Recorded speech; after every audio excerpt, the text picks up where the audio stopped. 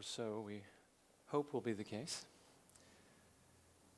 We are going to be looking at a couple of verses in Matthew chapter 5, and Lord willing, He'll give me the strength to be able to say what needs to be said without breaking down and coughing.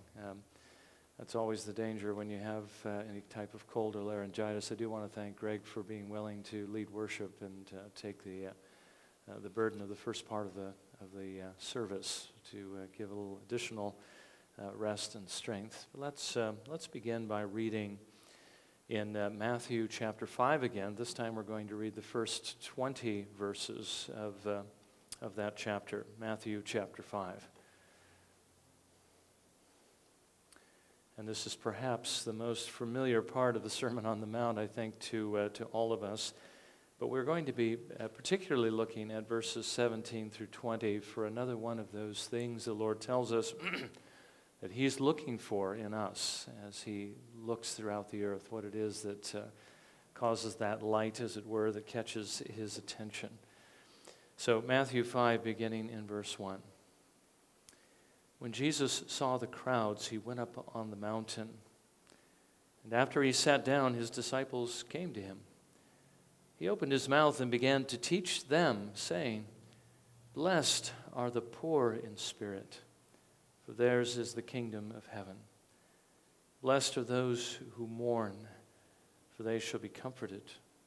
Blessed are the gentle, for they shall inherit the earth. Blessed are those who hunger and thirst for righteousness, for they shall be satisfied. Blessed are the merciful, for they shall receive mercy. Blessed are the pure in heart, for they shall see God. Blessed are the peacemakers, for they shall be called sons of God. Blessed are those who have been persecuted for the sake of righteousness, for theirs is the kingdom of heaven. Blessed are you when people insult you and persecute you and falsely say all kinds of evil against you because of me. Rejoice and be glad, for your reward in heaven is great. For in the same way they persecuted the prophets who were before you. You are the salt of the earth, but if the salt has become tasteless, how can it be made salty again? It is no longer good for anything except to be thrown out and trampled underfoot by men. You are the light of the world. A city set on a hill cannot be hidden. Nor does anyone light a lamp and put it under a basket, but on the lampstand. And it gives light to all who are in the house. Let your light shine before men in such a way that they may see your good works and glorify your Father who is in heaven. Do not think that I came to abolish the law or the prophets. I did not come to abolish, but to fulfill. For truly I say to you, until heaven and earth pass away, not the smallest letter or stroke shall pass from the law until all is accomplished. Whoever then annuls one of the least of these commandments and teaches others to do the same shall be called least in the kingdom of heaven. But whoever keeps and teaches them, he shall be called great in the kingdom of heaven. For I say to you that unless your righteousness surpasses that of the scribes and Pharisees, you will not enter the kingdom of heaven." Again, may the Lord bless His word to our hearing this morning. Well, I think it goes without saying that as we read the Bible and come across such statements like this one, that tell us that doing this or that will make us great or greater or even greatest in the kingdom of God, that we should pay attention to it. Because the Lord is telling us that He places a particular premium on that characteristic, and He's telling us that we should do the same thing. Now, we find one of these in our text this morning. As you know, this passage falls in one of the most famous sermons, one of the most well-known sermons in Scripture, the Sermon on the Mount, so called because Jesus preached it, as we know, from the top of a mountain. He went up on the mountain and sat down and began to preached to his disciples. Now, some actually see this, and perhaps this is actually what's going on, as a second Sinai, a second giving of the law. Actually, you might call it a third giving, because in Deuteronomy we have the second giving. But Moses, as you know, went up on Mount Sinai to receive God's law for his people and to declare it to them.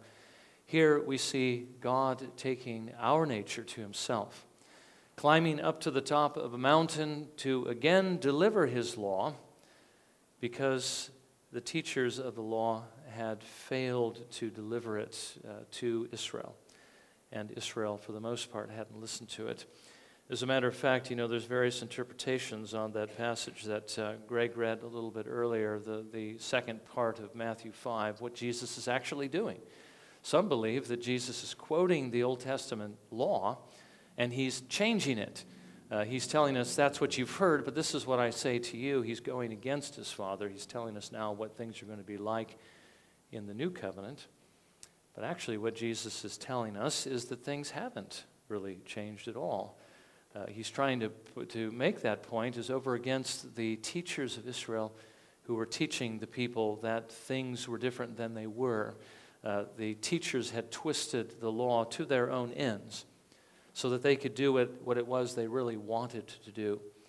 But Jesus is lifting the law back up to where God originally intended it to be. As a matter of fact, this one who is delivering the law is not a different person than the one who gave it in the first place, who actually wrote it on the tablets of stone with his own finger. It's the same person who did it. Jesus is the Word of God.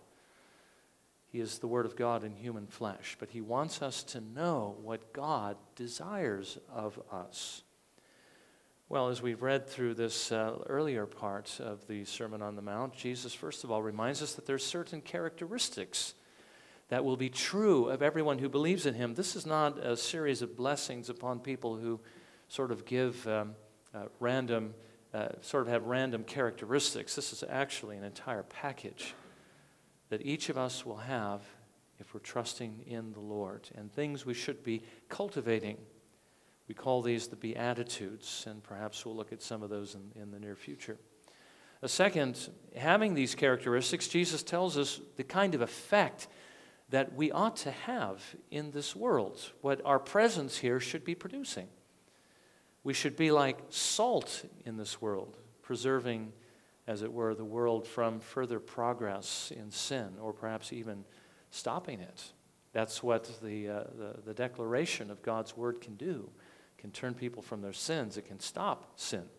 We are those who are to be the light of the world, or the light in this dark world. In other words, we should be witnesses also of the Lord through our words and through our actions. And by the way, this certainly means declaring the gospel, but it also means living the gospel. It's not going to do much good if we say things but then don't do them. Jesus says that we should do our good works in such a way that men may see them and glorify our Father who is in heaven. Now, thirdly, I think he goes on to spell out, or to tell us what this witness should consist of a bit more clearly, by reminding us of the principles that we are to live by, that we might be salt, and that we might be light, that we might be like him, that we might actually point the way to God. Jesus reminds us of the standard that God wants us to live by, the standard of his law. Now, sometimes we forget that Jesus didn't come into the world merely to save us, although he did come into the world to save us, so we should be very thankful that he did that. But he came into the world to transform us, to free us from our sins, to make us to be more like him, so that we can point the way to him, to others. Again, I believe that's what Jesus means when he says, "Let your light shine in such a way that they may see your good works and glorify your Father who is in heaven." Now, the more that we are able to do this, the more useful we are going to be to him, which is why he tells us this morning, the more you keep his commandments and teach others to do the same, the greater you will be in his kingdom. Again, Christianity is represented, and I think you're probably getting to see this point. Christianity is often represented as the Lord just simply saves the people. Everybody's the same. Everybody does what they can. Everybody goes to heaven, at least those whom He saved. And it doesn't really matter what we do. But I think as we're looking at this, we're seeing that there are things that the Lord wants us to do, and the more we do those things, the greater we're going to be in His kingdom, the more glory we're going to give to Him, and the more glory we are going to receive in heaven. It does make a difference how much we love Him and how much we serve Him, how much we seek to do what it is He actually made us to do. So this morning I want us to look at three things. First of all, that Jesus didn't come into the world to abolish the commandments or to make obedience obsolete. Rather, He came into the world to make it possible for us to keep the commandments. He came to transform us. Secondly, that the commandments that He wants us to keep are the moral commandments. There's always the question of which ones. How does the Old Testament differ from the New? What carries over? What are we supposed to be doing? Well, it boils down to the moral commandments. And then finally, the point that the more we keep these commandments and the more we encourage others to keep them as well, the greater we will be in the kingdom of heaven, because the more useful we're going to be to Him, the more like Jesus we're going to be like Him. So first of all, let's consider that Jesus didn't come into the world to abolish the commandments or to make obedience obsolete. Rather, He came into the world to make it possible for us to obey or to keep the commandments. He says, "Do not think that I came to abolish the law or the prophets. I did not come to abolish, but to fulfill." Now, again, I think you've already heard that some believe that Jesus means by this that since He fulfilled them, we don't have to keep them. Or the reason why He fulfilled them was so that we would not have to do it from this point forward. And perhaps you've heard some people say, "Oh no, I don't worry about this commandment or that commandment, keeping that commandment, because I'm in Christ. I've trusted Him. And in Christ, I'm perfect.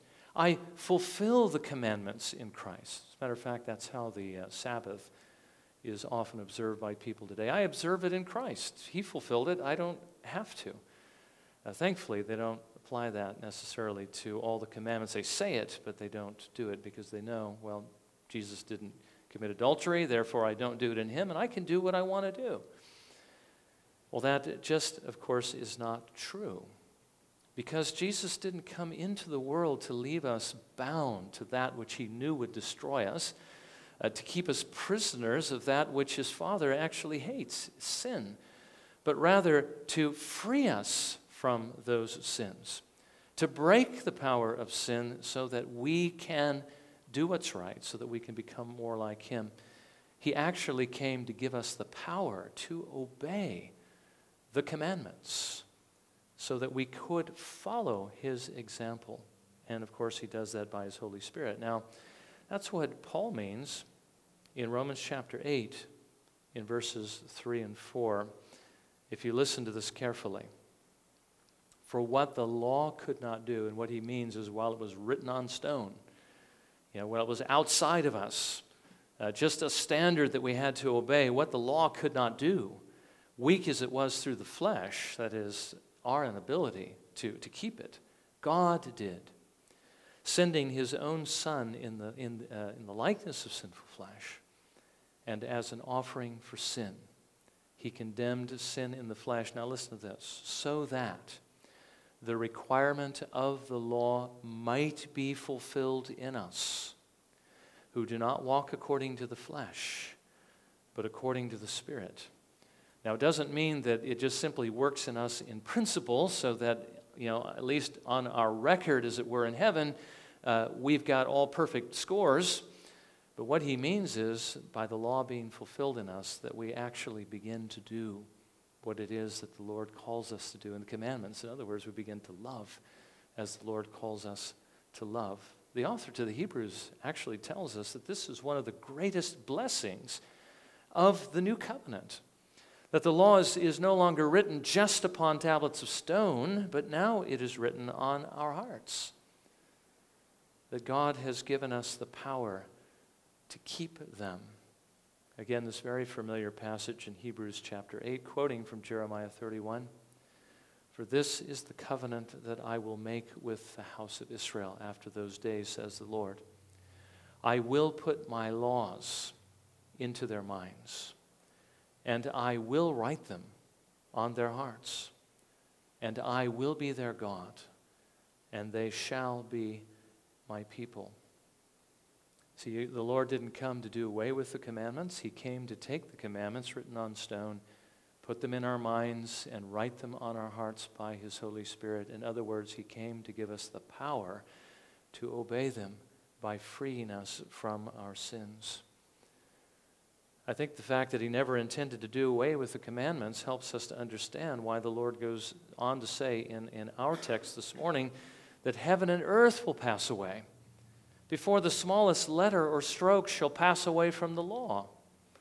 That whoever annuls one of the least of these commandments and teaches others to do the same will be called least in the kingdom of heaven, but whoever keeps and teaches them shall be called great in His kingdom, you see.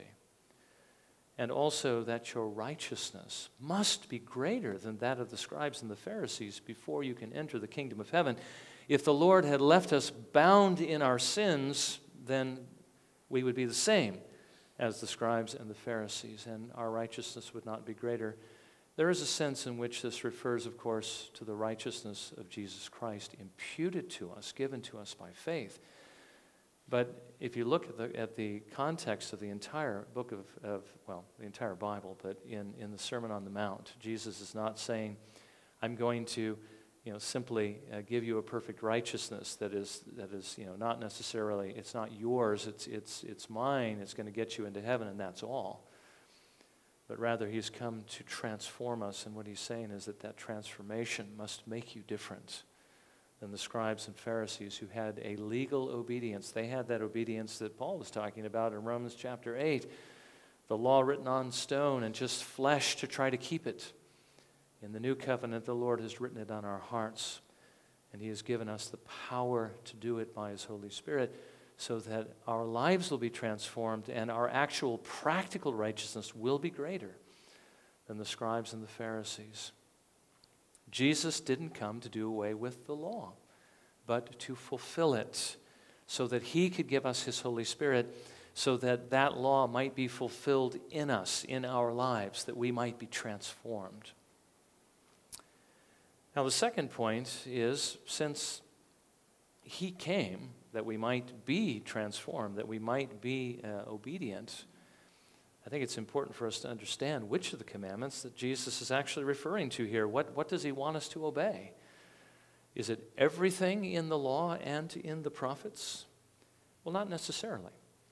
Because in the law and the prophets, there are actually three different kinds of law. And if you've read the Westminster Confession, which is the confession of this church, perhaps you've run across these terms: the civil law, the ceremonial law, and the moral law. Now, the civil laws are those laws which God gave to Israel to govern them as a nation. And we have to admit that most of those laws are mainly applications of the moral law. Don't steal, don't commit adultery, and so forth.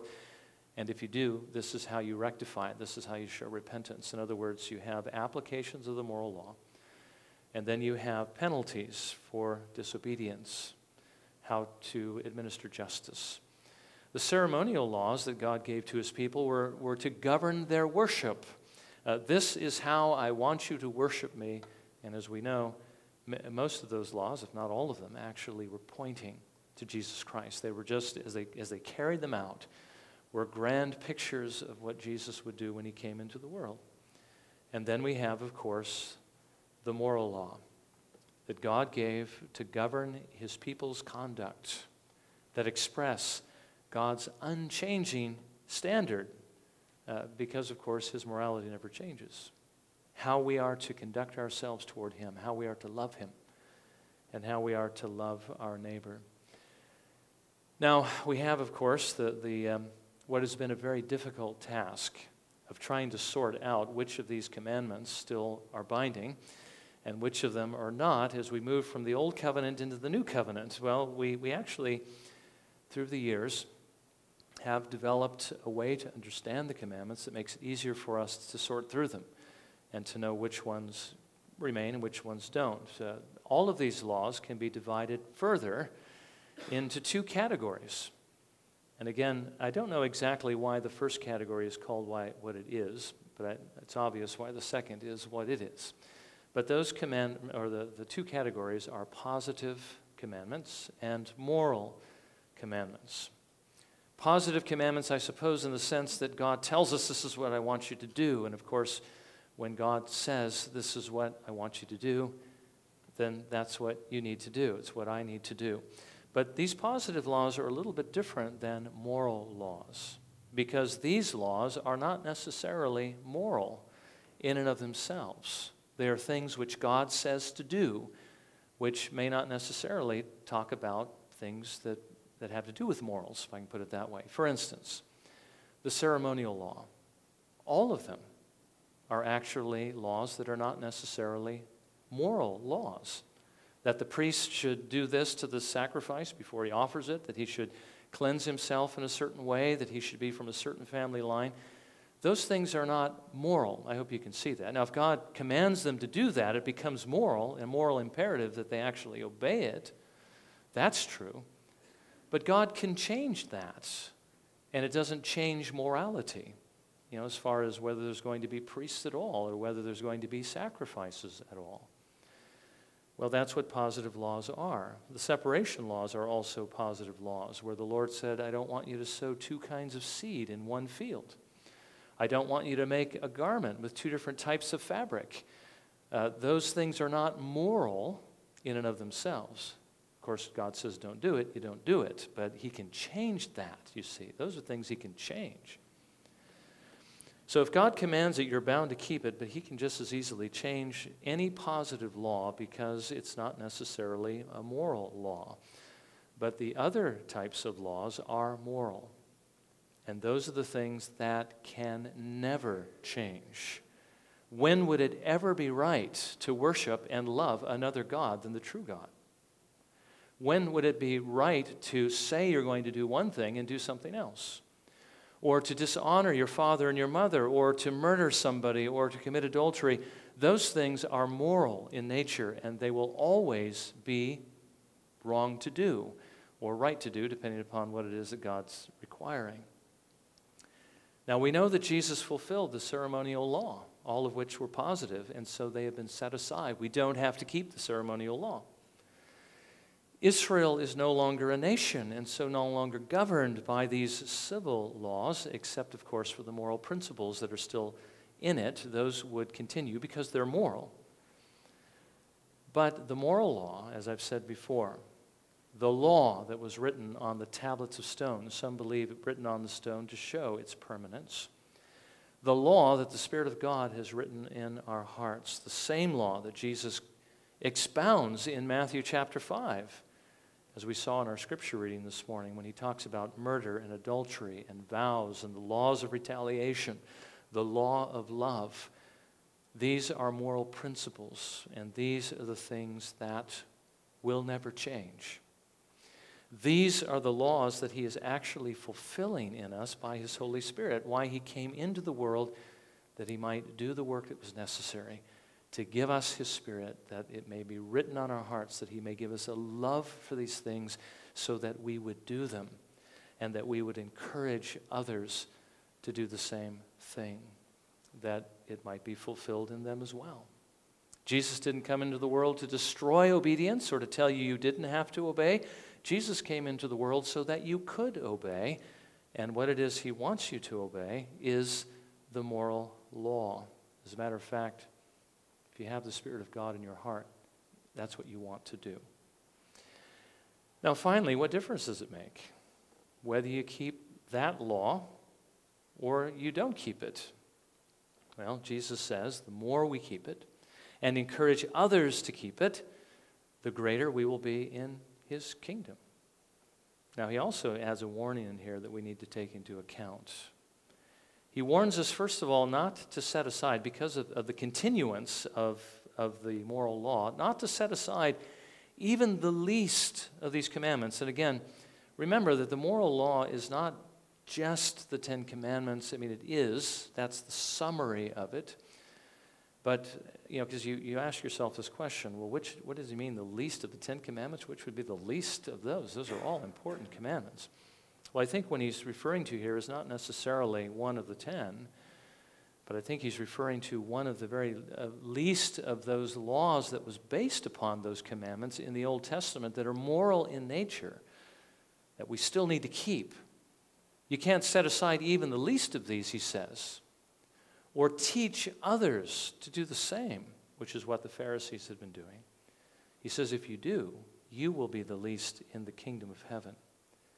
Now, what does that say about the idea that we don't have to keep the commandments? Of course we have to keep them. We can't set aside even the least of them and encourage others to do the same thing.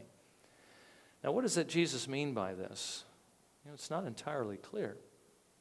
Some commentators see this as a very strong affirmation. Jesus is saying that if you set aside any of his commandments, that you are actually going to exclude yourself from the kingdom of heaven. And in a certain sense, that is possible because John tells us in 1 John 3:9 that if we practice sin, that we do not know him, which means if we practice sin, we are not in the kingdom of heaven.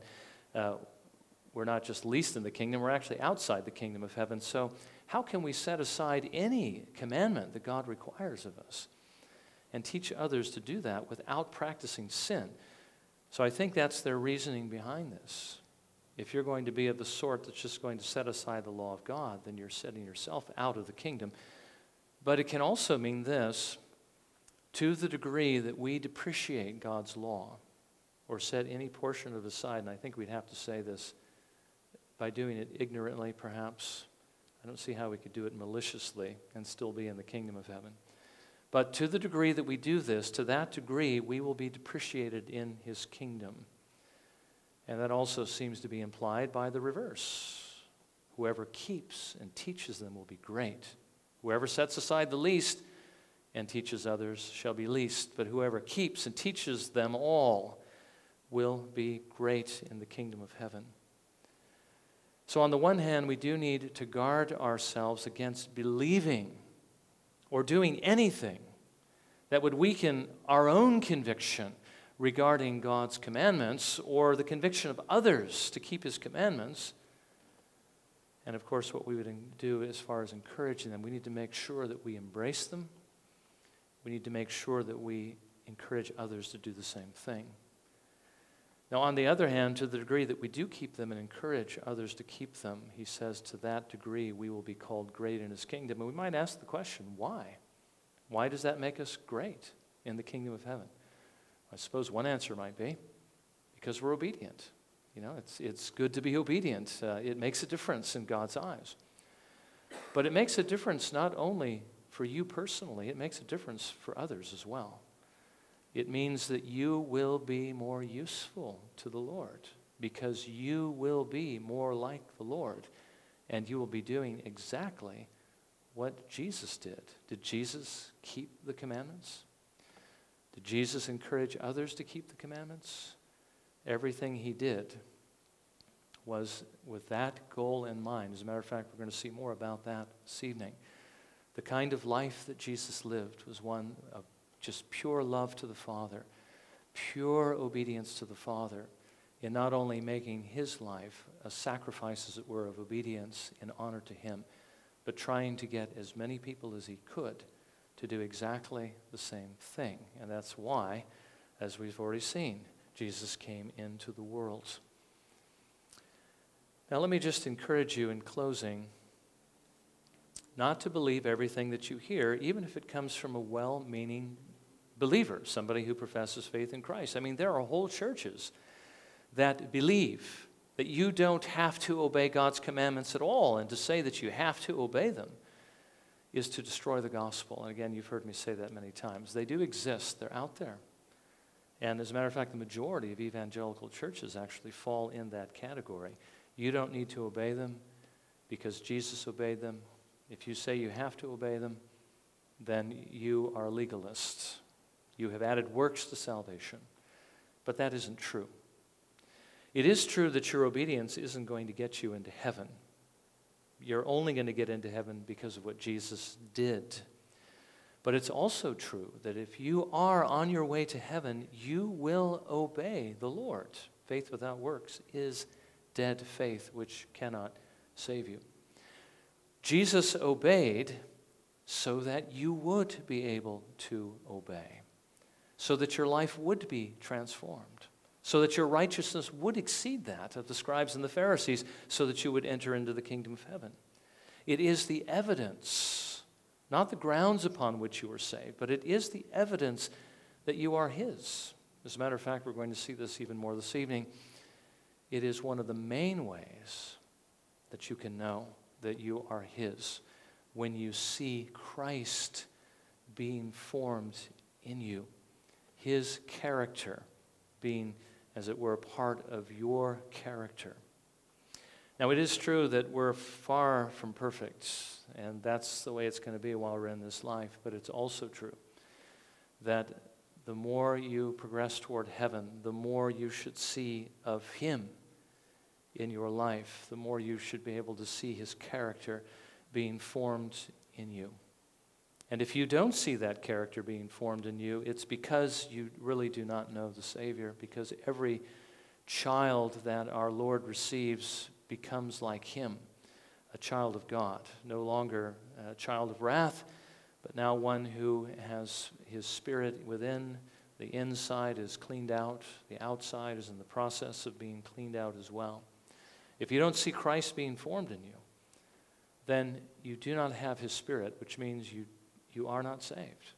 And if that is the case, you need to come to the Savior, because He alone has the power to change you from the inside out. He alone can adorn your life with that power of His love to transform you into Him, into His image, that is. So if you do not see His image being formed in you, believe on Him and be changed. But if you do see that going on, remember this, that all of us have that to varying degrees. And the thing that the Lord holds out to us in that text, or in this text, to encourage us to press on more towards His character and likeness, towards obedience to Him, and encouraging others to obey Him as well, is the prospect that to the degree that we do this, to that degree we will be great in His kingdom, because we will be usable by Him to do His will. So let's strive to become more like our Savior. If you love Jesus, you must love something about Him, right? Not just that He saved you, but something about His character. Well, this is that part of His character, that His love for His Father, that He wants you to grow in and emulate, so that you may be more useful to Him and honoring to Him and to His Father. Well, may the Lord give us all the grace to pursue that. Let's bow in a moment of prayer.